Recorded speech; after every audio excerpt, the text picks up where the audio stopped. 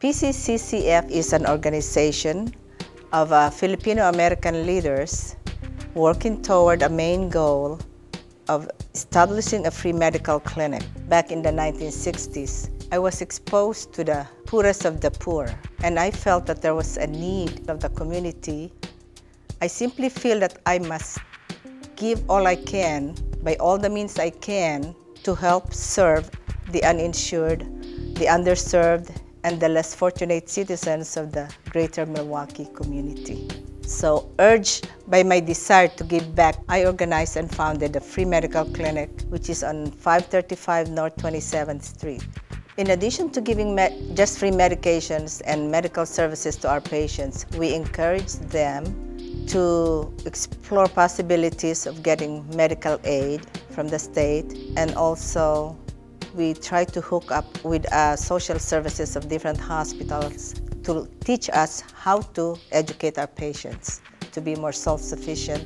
After 7 full years of existence of the free medical clinic, I am very proud to say that about 1,500 patients have visited the clinic nearly 3,000 times, which translates to over $366,000 worth of medical services. This is easily duplicable. There's a lot of patients out there who cannot access medical care mainly because of the cost. I would encourage other people who can do what I'm doing, because a lot of patients really need help. My name is Stella Love, and I'm the owner and operator of the Ponderosa Steakhouse Restaurant. Ponderosa was looking for someone similar to my background, leadership in different organizations, and my main concern was to be a good leader and giving jobs and training to other young people in Milwaukee. I'm the only African-American woman that owns a Ponderosa. I feel very blessed, privileged, and always wanted to be first in anything that I do in life. My Ponderosa is very unique, with a great tasting Southern cuisine, turnips and mustard greens and smothered chicken, of course fried chicken, candy yams, candy apples, lima beans, black-eyed peas, smoked rib tips, peach cobbler, so you name it, we have it. My food is great, my service is great, and it is a meeting place. It's a lighthouse in the community, so it's just not a restaurant. Ponderosa was a pilot program in the lower King Drive. If you look around us, if you come down King Drive from downtown, there's new development, new businesses opening, new jobs, more jobs. From my standpoint as an owner and a person that lives in the community, it has been rewarding for me to take young people that never had jobs before, to take them and train them and develop them. And I still have over 12 people that's beginning from 2002, the day we opened, that's still with me. And I have made a difference in their lives and their families. And I encourage people to think about their vision, wake up their potentials, and go for it, and make their dreams come true. Because when your dreams come true, other people benefit. 16th Street Community Health Center is a primary health care provider, and it serves the population and the residents on the near south side of Milwaukee. It is a very unique public health center. It has been in existence since 1969. It did not have at the time a series of programs that really reached out to the community to look at some of the environmental conditions that may give rise to poor health outcomes. I had been approached by the senior management at the 16th Street Center to develop a concept that may get at looking at some of the environmental conditions on the near south side.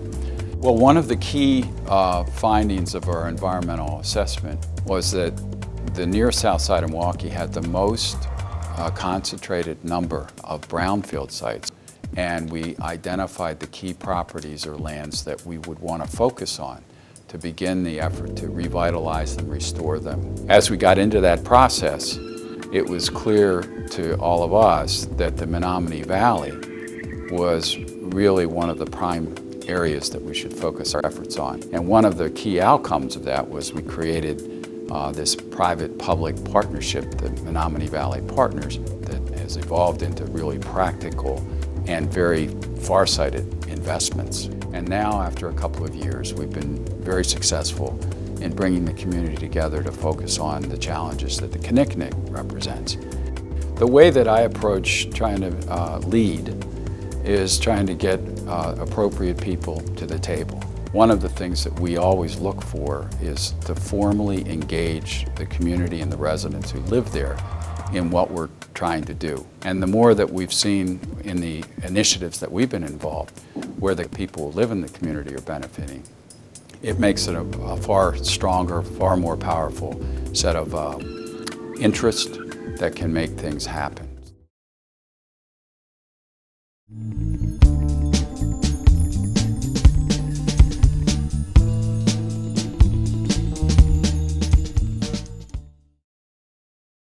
Alterra Coffee needed a new production facility for the past number of years, and after quite a bit of searching, we finally found a place that we could move all of our production and also all of our people.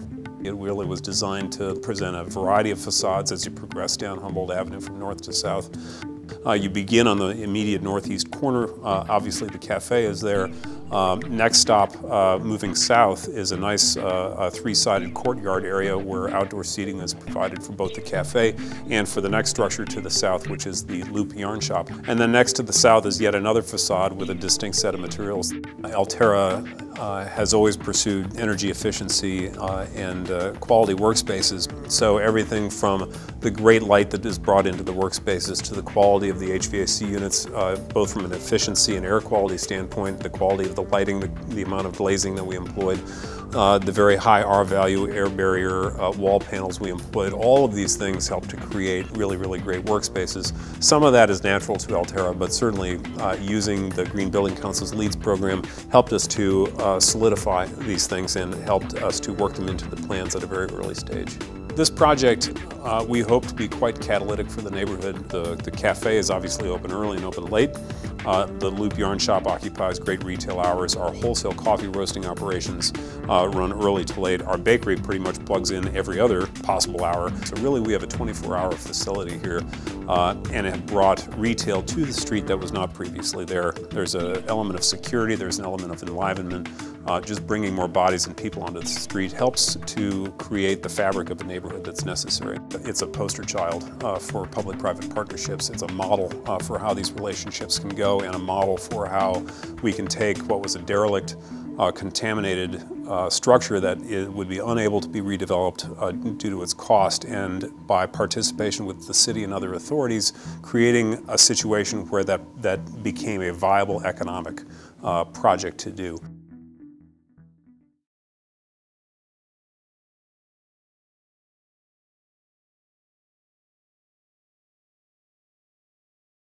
The key component for West End Development Corporation and the West Point Condominium Project is home ownership.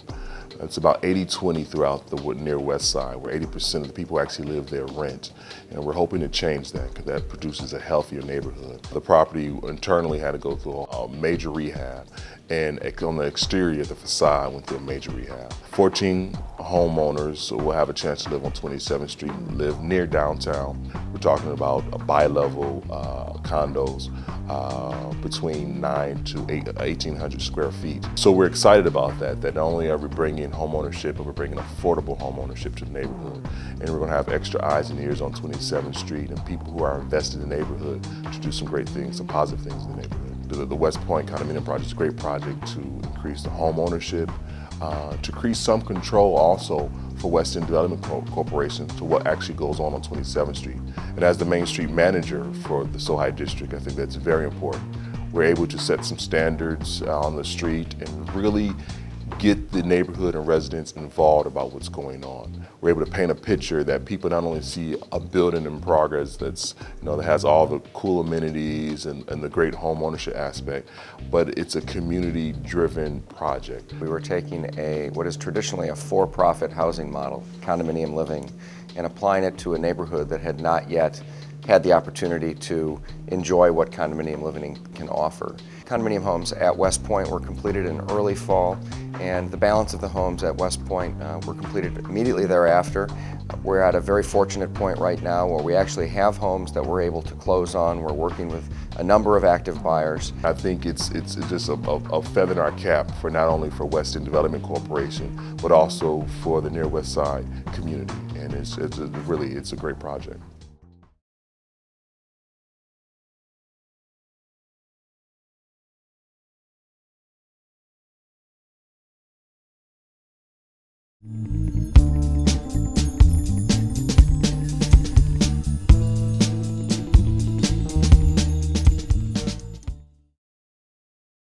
Our organization provides health care and social services to those in the neighborhood who would truly be destined to live in a nursing home.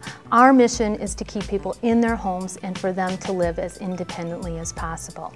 The Valete Street facility is 95,000 square feet. It was formerly used as a factory and a warehouse. This gave community care a great opportunity to be able to design the facility exactly to our specifications. The focus of our design from the very beginning is that we would create an environment that would be home-like or residential. The facility has a full adult day health center that includes a large activity room and a dining room. We have a specialized day center for our participants that have dementia. We have a dental operatory along with separate rooms that provide ancillary services such as podiatry, ophthalmology, and behavioral health. We have a full rehab gym.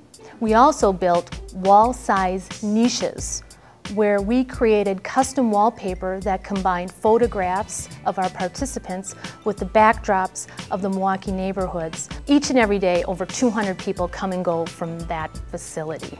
We've created an urban oasis with a fountain and benches, beautiful flowers. We created a canopy where we can drop our participants off and they can be covered and safe. We have a full-time security team that routinely walks the streets of our neighborhood, creating relationships, and the feedback that we have already gotten from these neighbors is that they have an increased sense of safety and security. To see how it has grown into a place of people connecting with one another just by virtue of the size of the location has drawn a lot of attention, and we really look forward to enhancing the neighborhood and contributing to the overall revitalization of the neighborhood.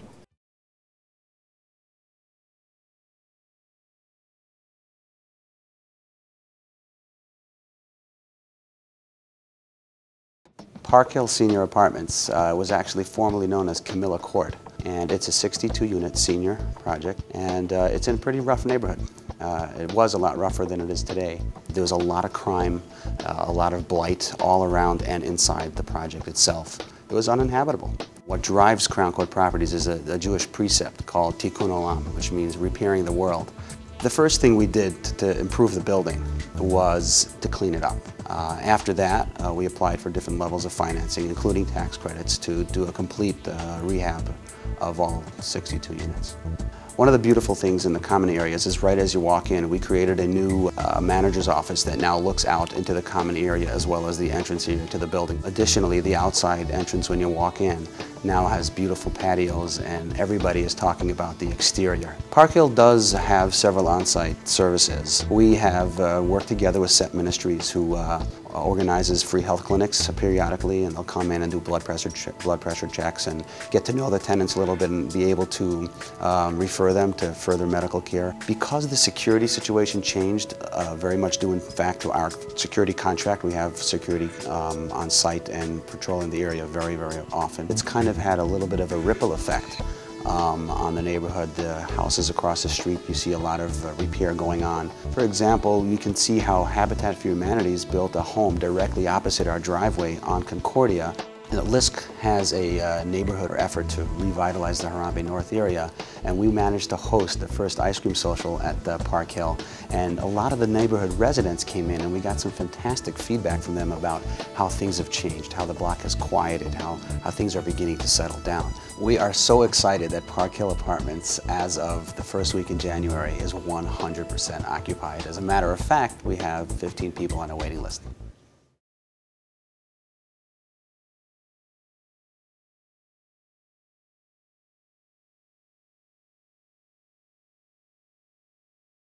Manpower chose downtown Milwaukee because we feel it really showcases us as a global company. Manpower also feels very, very strongly about the growth and economic development of downtown Milwaukee, and we know we're going to have a tremendous impact on downtown and the success of the city.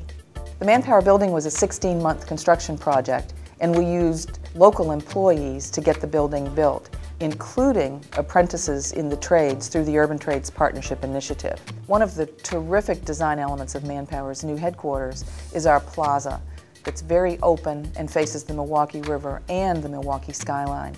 As a global company, Manpower is very serious about the environment and the sustainability of our planet. So as we were designing the building, we made the decision that we wanted to build it in an environmentally correct and sound way.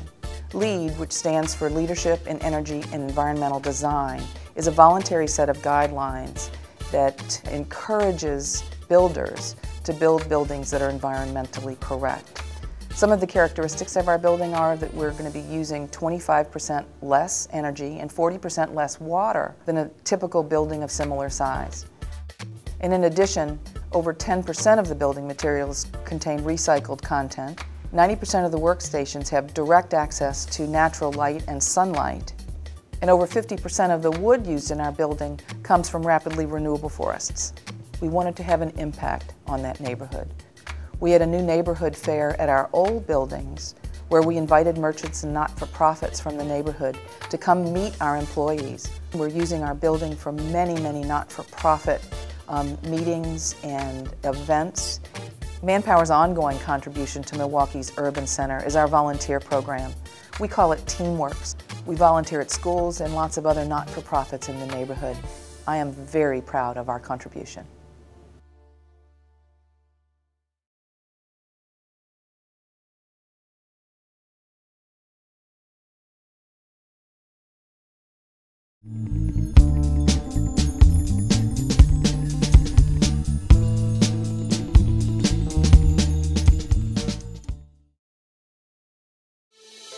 Well, the Metcalf Park Homes Owner Initiative, I think, accomplishes a number of different things. One of the benefits of this program is that through the 15-year period, the renters pay a rent payment, and then at the end of the 15-year period, the outstanding mortgage is structured in such a way that the renter-turned homeowner can basically just maintain the same payment, this time with a mortgage.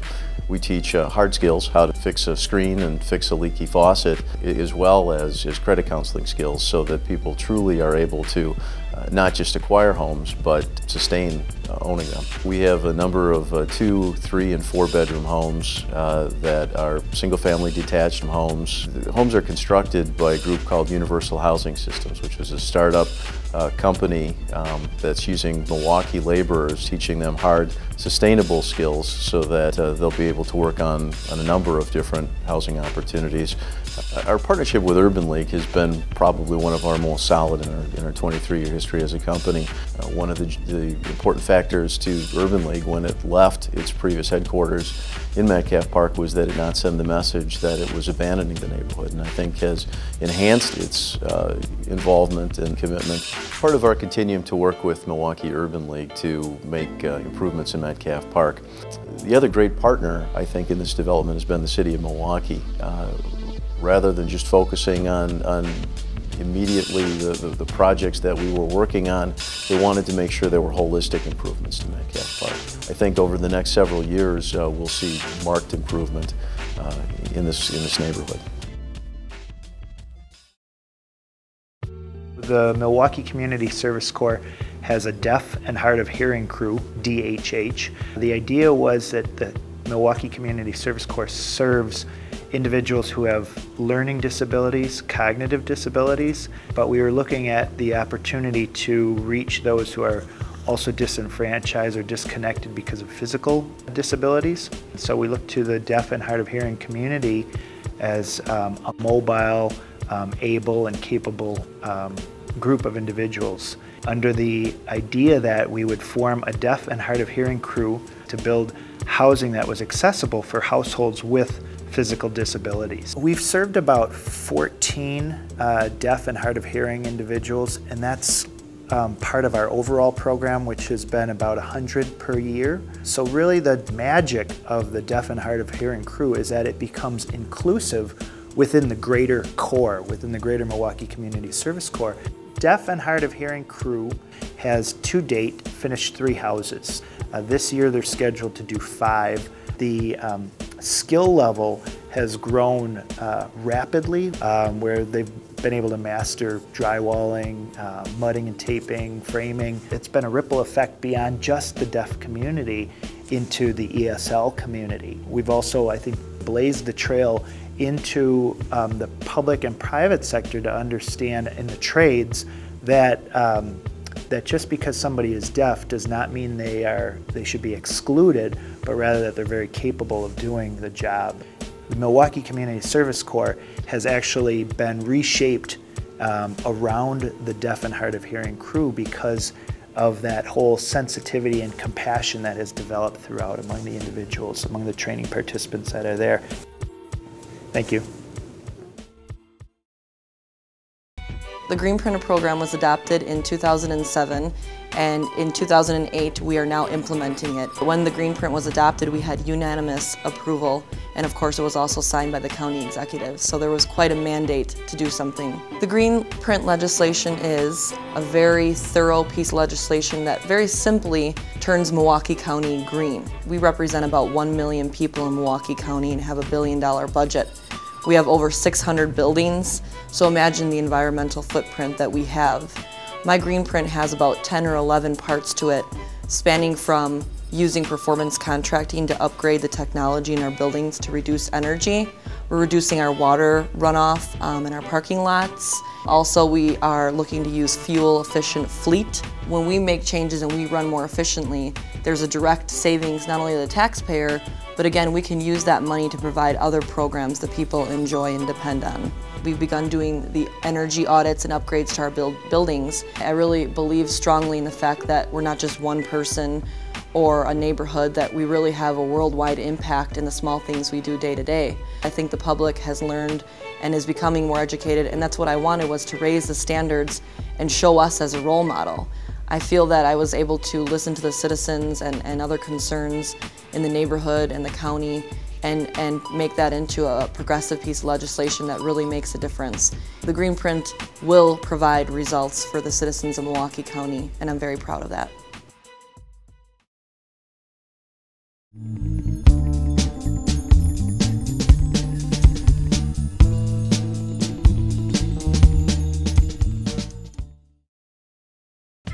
The Healthy Neighborhoods initiative focuses on neighborhoods in the middle market, and we consider those neighborhoods that have working class to moderate income households and may be vulnerable to decline. There are 5 neighborhoods that have been funded by the Greater Milwaukee Foundation to participate in this initiative. Those neighborhoods are Thurston Woods, the Ondaris Park area, Sherman Park, Martin Drive, and Silver City. They've addressed 4 conditions of image, physical conditions, marketing, and resident leadership and development. We look for change in neighborhood residents' attitude. We look for improved curb appeal. We like to see an increase in the level or number of homeowners. We've also gotten the city of Milwaukee to commit to this initiative. Layton Boulevard West Neighbors worked with the Department of City Development, and they've held an open house. And within a couple of weeks of the open house, that property was sold. And so we believe that that's an example of how intervention by neighborhood organizations that have relationships with residents can really help stabilize home ownership in a neighborhood.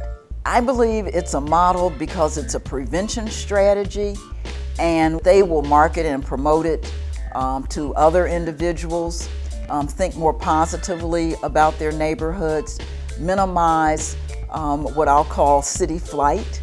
And in doing so, we think this will help increase property values, contribute to the city of Milwaukee's tax base, and just all around have a more positive image of the city of Milwaukee. I'm David Rasich, Managing Partner of Plunkett Rasich Architects. So about 15 years ago, we said we were going to offer to our employees 50 hours of paid time if they would get involved with a community or charitable organization. About 2.5 years ago, the mayor asked us if we wanted to get involved with one of the local